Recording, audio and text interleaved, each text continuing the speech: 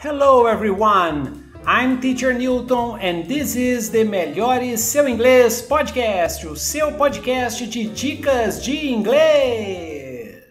Hello everyone, in this week's episode we are going to take a look at noun plus preposition, for example, reason for, cause of, etc. So, noun plus for, a check for a sum of money. They sent me a check for $150. A demand for, a need for. The company closed down because there wasn't enough demand for its product. There is no excuse for behavior like that. There is no need for it. A reason for, the train was late but nobody knew the reason for the delay, not the reason of the delay.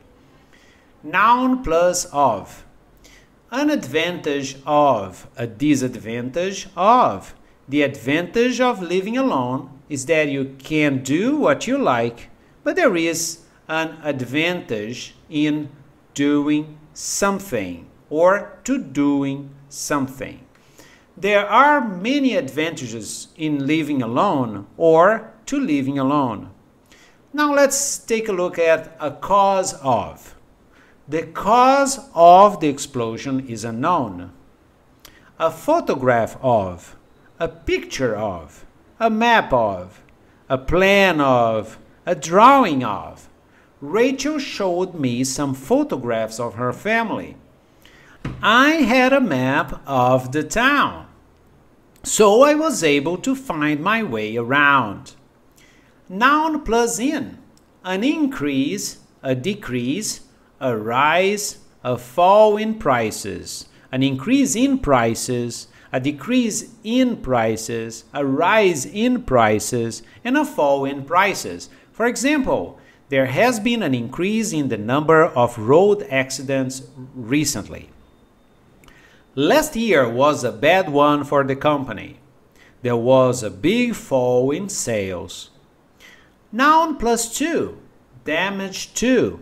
The accident was my fault, so I had to pay for the damage to the other car. An invitation to a party, an invitation to a wedding. Did you get an invitation to the party?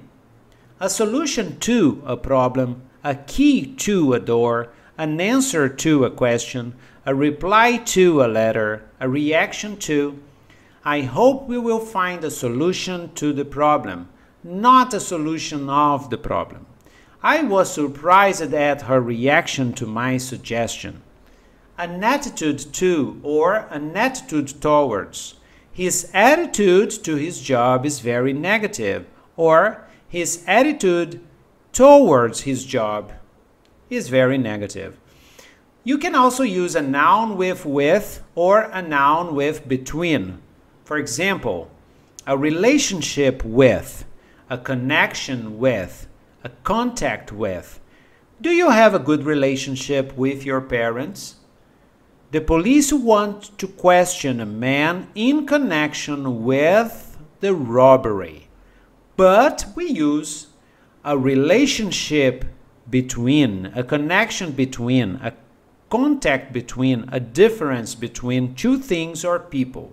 For example, the police believe that there is no connection between the two crimes. There are some differences between British and American English. And that's this week's episode. And this was the Melhore Seu Inglês of this week. E se você quiser falar inglês em tempo recorde, entre em contato com a gente. Aulas individuais e personalizadas no Skype ou WhatsApp. Mande uma mensagem para ÉRIKA de Pádua, @, gmail.com ou no WhatsApp 31 99223 5540, 31 99223 5540 e faça uma aula experimental gratuita para dicas de inglês, exercícios e muita coisa legal para você aprender inglês sozinho. Procure por Melhore Seu Inglês no Instagram, Facebook e YouTube e visite o nosso site melhoreseuinglês.wordpress.com.